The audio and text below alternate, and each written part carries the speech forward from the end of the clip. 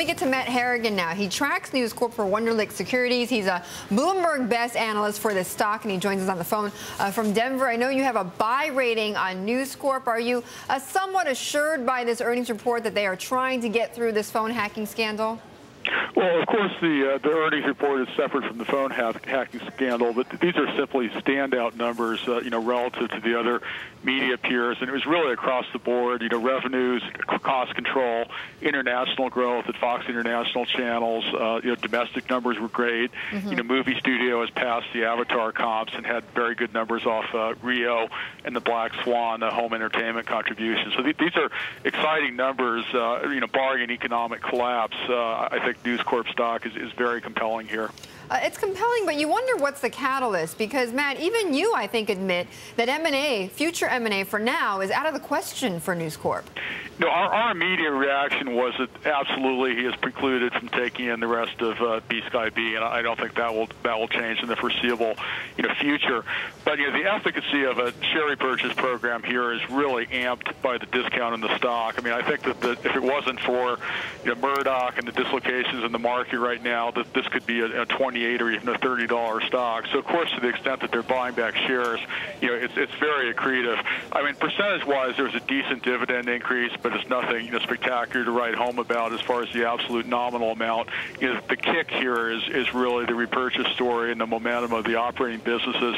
And I think this is as painful for Rupert Murdoch as anyone else out there, and I would like to think that he is sincerely contrite about everything that happened. I was not that enthused about the performance before Parliament with him and James. I mean, I thought that he seemed a little bit, maybe perhaps deliberately absent-minded, sometimes. But I think the company that will get through this, and this is a compelling gaggle of media businesses on a global basis. Hey, Matt, let me ask you. I mean, probably worse for Rupert Murdoch than anyone else, right? Because he wants to make these big asset acquisitions. He wants to grow and consume other media groups, whereas a lot of the investors that Betty and I have been speaking to over the past couple of weeks, couple of years, have been saying, we want to see some of that cash back. We want to see dividend increases. We want to see share buybacks. So investors may be sort of pleased by what this has forced News Corp to do. I don't think there are a lot of elephants in the savannah as far as M&A activity goes that he'd be allowed to approach on a regulatory basis. I mean, we already talked about Sky.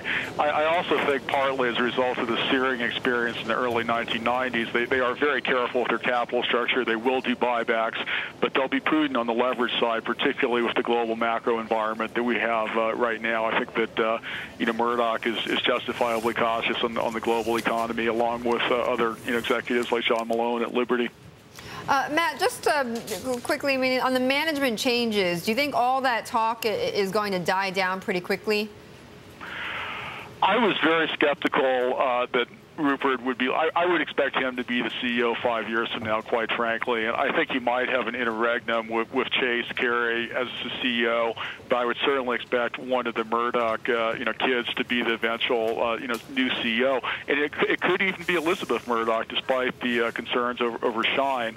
I think James has shown himself to be a little abrasive and quick sometimes. I mean, he's still, relatively young, and the situation could still diffuse over a period of time. But no, I think that there will be a Murdoch running this company eventually. And Murdoch's mother is a centenarian doing charity work, at least as of a few years ago, down in Australia. So, he could be around for quite a while. And I do think that they will return some capital, and I do think that the stock will always remain at somewhat of a discount. But they're putting great numbers together operationally, and buying back shares here, I think, is really a compelling value for the company. Okay, Matt, thank you very much. Matt Harrigan of Wunderlich Securities.